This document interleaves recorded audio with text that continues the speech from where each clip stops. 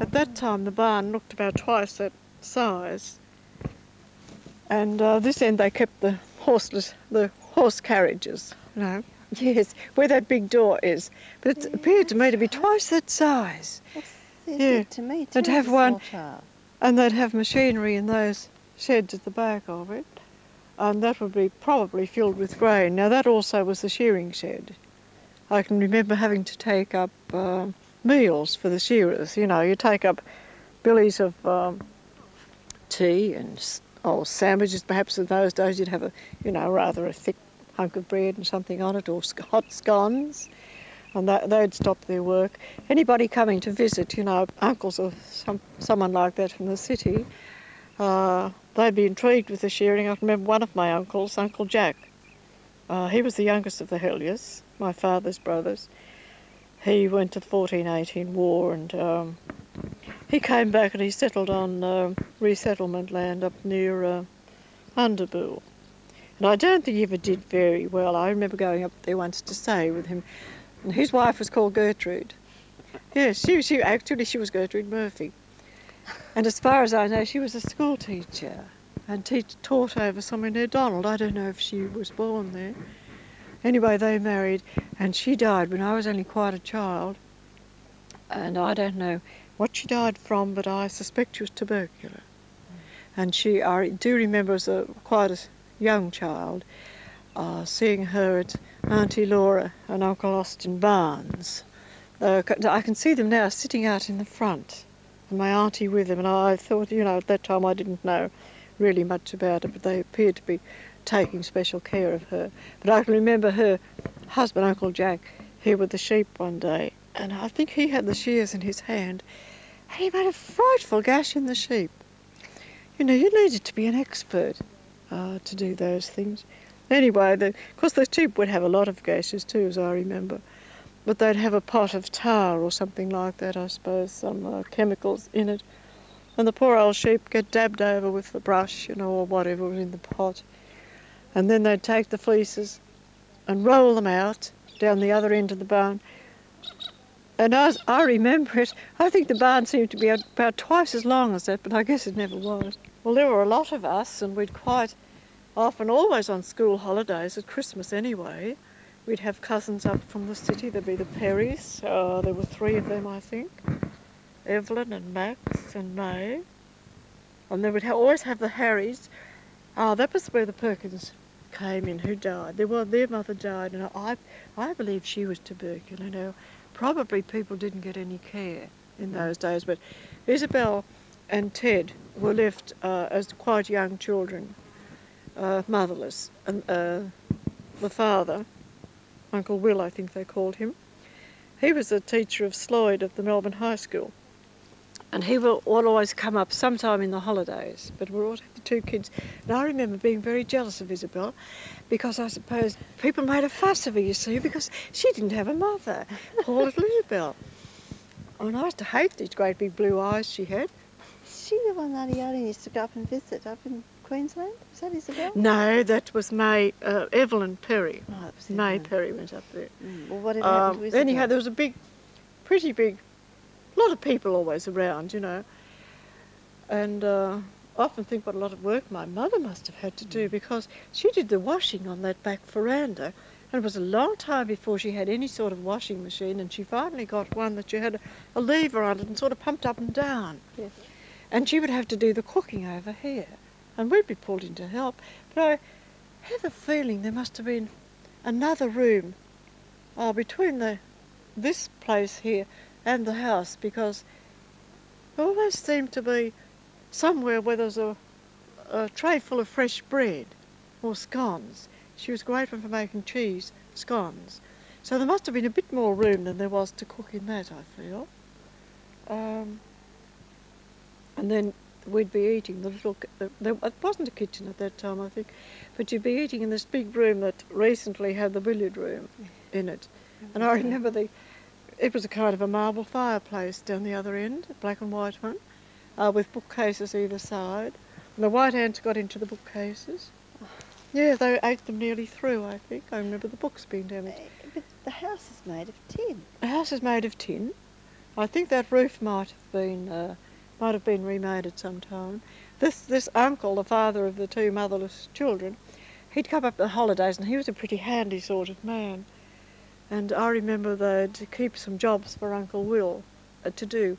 And at one time, he was up in the ceiling, probably repairing the guttering or something like that, because he had a soldering iron. I remember that a bit. And late that night, somebody, I don't know who it was, I think it was Uncle Dick, said the house was on fire. And here was this bit of a blaze up in the ceiling. I hope my memory's all right. I probably was about 10 years old, 9 years old. And great stir, and there were no telephones then. Anyhow, it wasn't a very serious fire. They got it put out all right without too much trouble. But I do remember that from far and near, it was a Saturday night, people came, like they do with deaths. They'd brought food, because they didn't know the extent of the fire. There was no telephone. I remember the Dunns, now coming from Dunley, and Mrs. Dunn brought pillows and pillow slips and towels. Just in case. Just in case you needed them. But anyhow, all's well that ended well with that lot. And another time, there was a fire in the stables. They were built up there, at the back where their tank is. And that was a bit desperate, that lot. I remember it being night time and quite dark, and they're saying, get some water, get some water. And I don't know whether we had a hose, but I can remember running up there with a bucket full of water in bare feet, you know, trying to hurry. But look, I just don't remember the outcome of the stables. I guess at that time they were timber, and they were rebuilt later with you know, this corrugated stuff. And I think there was, somewhere over here there was a big haystack. And I remember the time of the mouse plague. It was dreadful. They'd have these gutterings or something trying to stop the mice from getting into the haystack. And I think they were filled with water, but they'd come out at night and try and catch the mice. And they'd put bottles around. And the idea was that the mouse would run into the bottle and he couldn't get out again. Oh, my mother was terrified of mice. She didn't mind spiders. She was frightened of anything else. If there was a spider on the wall, don't touch it, leave it there, it's eating the flies. But she'd lift her skirts up and get on a chair just about if there was a thought of a mouse. The other side of that big barn and between the old sheds, but those old sheds were not always all there, but it was a hard earth tennis court. A lot of play was made on that. And on Sundays, see, having 7 brothers, there'd always be young people around on Sundays, and only 2 girls, see. But I think we all played cricket, but I know there always seemed to be a lot of men about. And then they'd have a shooting thing. There was a target up here, and they'd be shooting at a tin on a pole out here. How dangerous. Yeah. So I wonder they didn't catch the chickens because they were up there. Yeah. Oh, that was a pigsty over there. No, the pigsty was there, at the other end of the barn, actually. Dirty, smelly things. And you'd have to carry up buckets full of stuff for them. And they'd come snorting out, you know, almost breaking the barriers to get them. Oh, it was horrible. But I do remember those cows. Those cows. I thought just about the worst thing that could happen to any female was to have to milk a cow. I didn't mind bringing them home so much. Did you? Bring them home. Milk them? I had to, sometimes. It's probably like the washing up, you'd get out when you could. I don't know what age I had to start or what age I finished, actually. But there was a big sand drift over there. You'd have to go out through that gate, through the sand. The cows would often be over that area somewhere, or out behind this line of trees. There would be another paddock out there. And you'd be on the horse, you know. May have a horse if they were too far away to go and bring the cows in. I don't think I was a very great rider. I don't remember falling off. I probably did once. Bareback?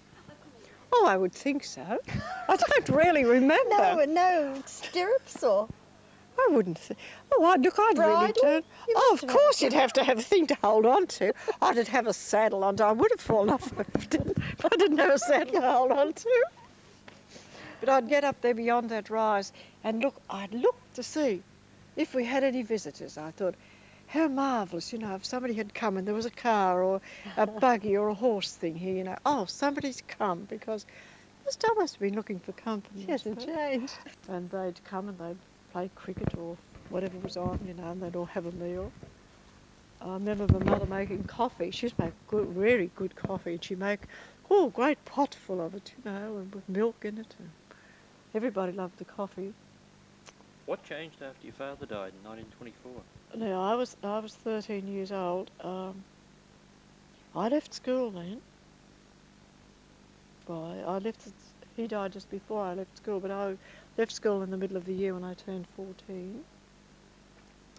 Well, that's, yes, there wasn't a lot of communication between parents and younger children. I was near the tail end of the family. But I can remember my brother Frank, you know, having to take over. And I do remember this time, I thought it was rather exciting because the executors, the trustee company, not the executors, I suppose, were some of my uncles or something. Probably Austin Barnes was one of them. But they did have to have these men come up from the city. And I remember my mother, you know, perhaps doing special cooking or something, and we'd be cleaning up the house ready for the... And I think, I'm not sure about this, but I think we had to have a clearing sale. I think you had to sell up everything, and I have a vague memory of, you know, having a clearing sale here, but I may not be right about that. The size almost of a fair-sized room, you know, bigger than a modern-day bedroom by a long shot. And it was built underground, had a cemented floor with quite, I suppose, a dozen steps leading down to it from the back veranda. Had a roof over the top. I suppose it was timbered on the top, although it was all cemented or something underneath. And there'd be tables in there with all rows of preserves and jam and anything you wanted to store for a time. I can remember the carrots being brought home and put in the ground to keep them fresh. You'd bury the carrots to keep them fresh. But it was a great place down there. My mother was a great ginger beer maker. And particularly around Christmas time, you'd have all the ginger beer and the hop beer. The hop beer was a great thing. Yes, they had hot beer. Yes, but it must have been non-alcoholic, I would think. Well, they'd buy the hops and make it from the hops, right? They'd put the yeast would be put down there to, you know, there'd be a yeast plant or something they had to grow. You'd make your vinegar from these vinegar plants. But this on hot days, it was beautiful down there. Go down the steps into the cool cellar, and always at Christmas time, we'd have a big Christmas tree here on this back veranda. That's where the idea of the little parcels on the tree, that's where that originated. And remember, all great things at Christmas time. After dark, you know, up come the bottles of ginger beer and soft drinks, and soft drinks, you know, homemade, the hop beer and the ginger beer. I think probably only the adults had the hop beer. I mean, Eileen would remember these things better than I would. Tank. Right outside the veranda, the side veranda, and I used to think it was an awesome sort of thing, you know. You didn't go near the tank because you might fall in. To me, the tank seemed to be bottomless, but it must have held a good storage of water, but it did fall away in later years. Maybe that's because they had more tanks, I don't know. Your father Taken a little bit. To dig it down. I don't really know how deep it was, you know, not nearly as deep as I thought it was perhaps, but it was more or less underground. Your father put it in? I would imagine so. I would have been born here, but I couldn't tell you much about that. Yeah, you would have actually been born here, wouldn't you?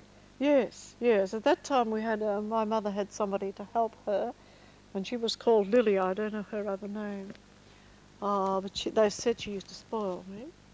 Maybe she did, maybe she didn't, I don't know. Well, now we know why, don't we? I think perhaps the help was needed anyway, but what she used to do, all the washing was done there on that back veranda in big tubs. Remember the large tubs? Now where was the water heated? Possibly out here somewhere, I would think out in the yard, I would imagine so. And there would be a brick oven there for making bread in the very early days. And then later I think there was an oven put in that tin building there. The oven was outside for making the bread. At one time it was, yes, it was a brick thing, and you'd open the little door in the front and push the pans in with the bread in them. Which means you'd have to bake on a good day. Oh, probably. Bake when it was fresh. Well, you wouldn't bake every day, I guess. You know, maybe you'd bake twice a week. I don't know, but you'd make your own yeast, and you'd have a very large bin, and you'd put the yeast and the flour in, and you'd mix it all up, and you'd have to put it near the stove, near the fire, and cover it up with blankets. Yeast rises when it gets warm, hot, you see, and you have to leave it there a certain number of hours till it started to bubble up a bit, and then take it out, you know, and shape it into the loaves and put them on the trays. Well, I suppose they'd run out with a big tray and shove it in the oven. Oh, I don't remember too much.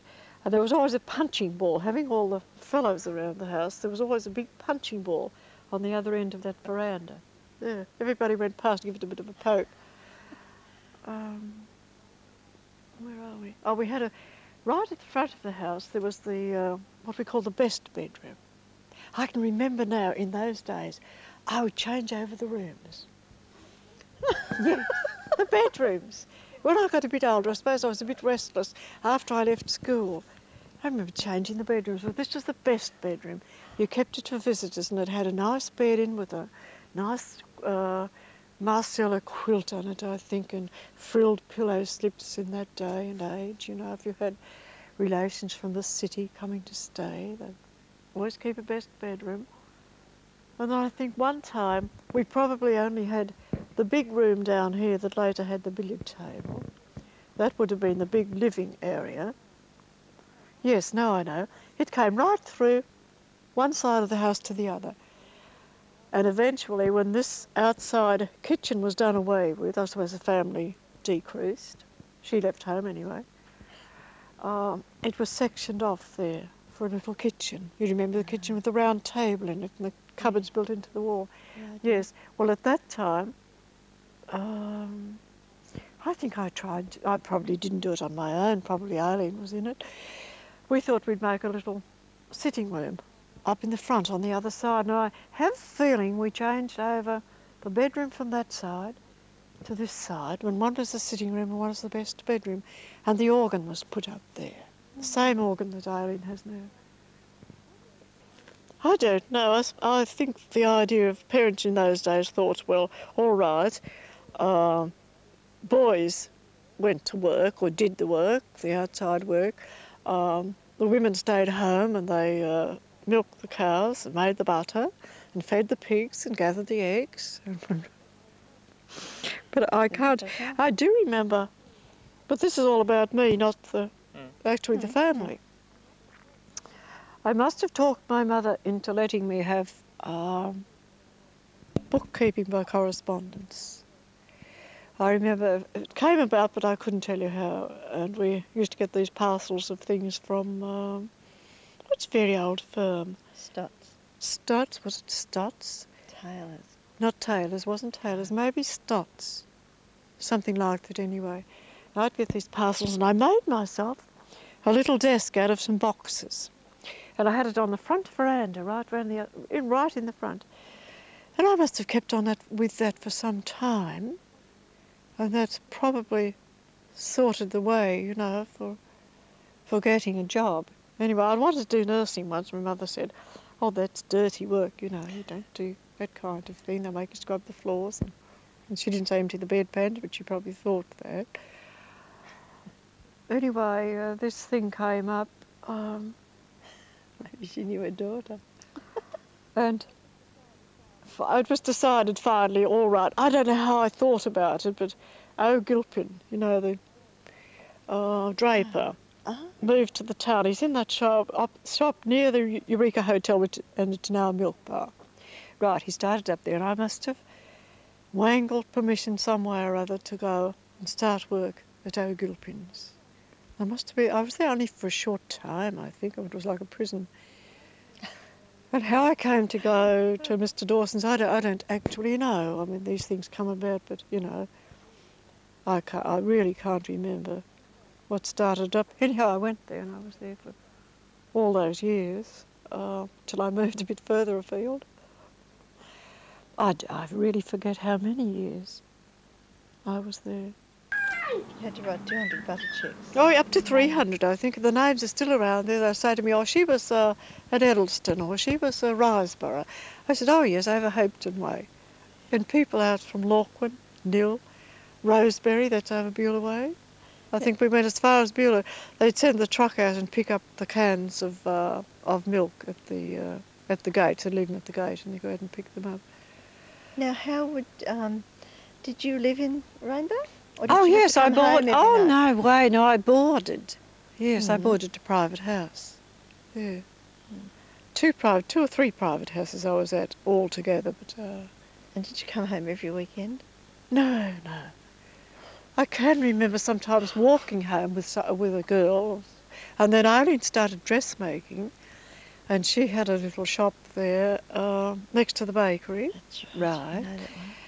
And she went there to do that, and I shared the flat with her then. At the back of the shop? Yes. Yes, we had more or less just partitioned off, you know. Yeah, that's right.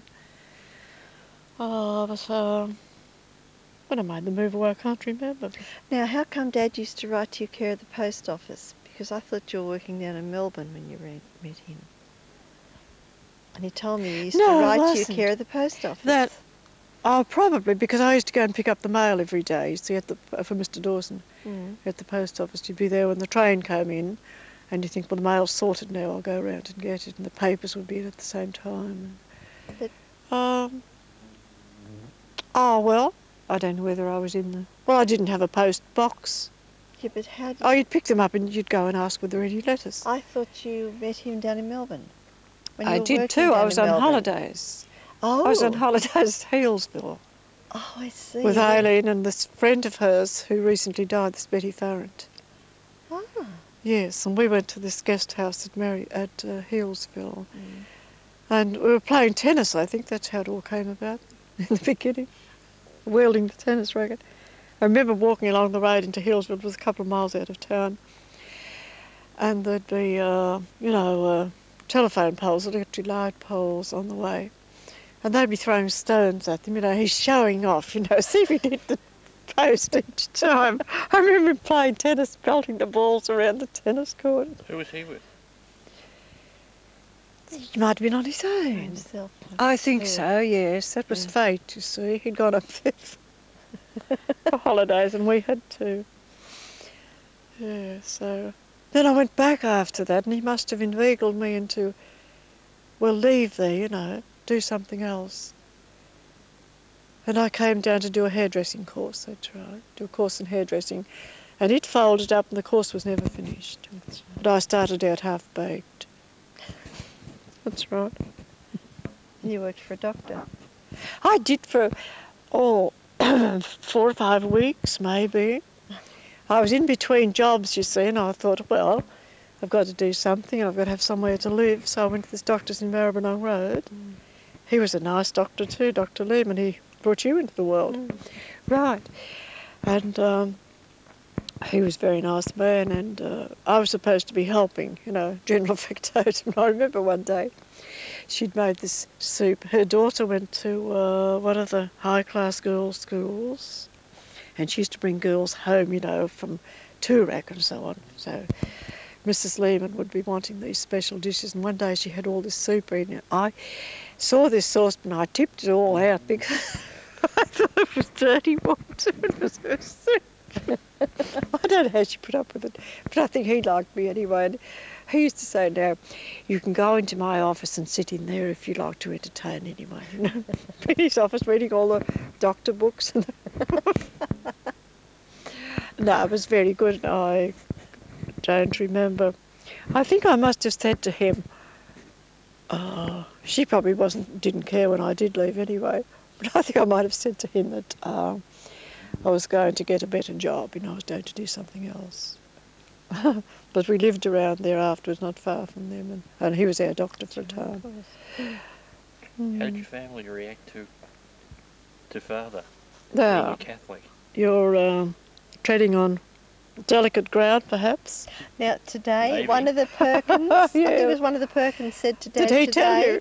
He told me. Go on, tell. Oh, you can tell him. He said that, when you married Pat, you really threw a spanner in the works up here.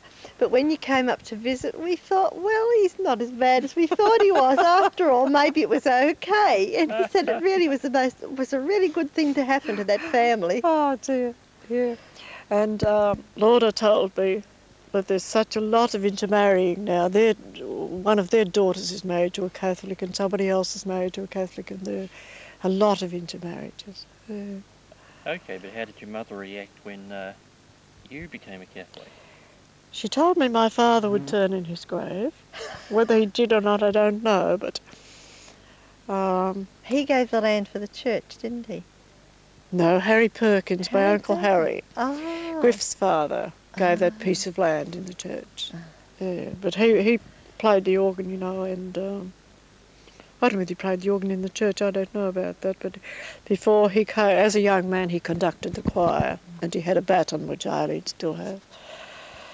Yeah, so probably a bit of consternation, I think. How long did that last?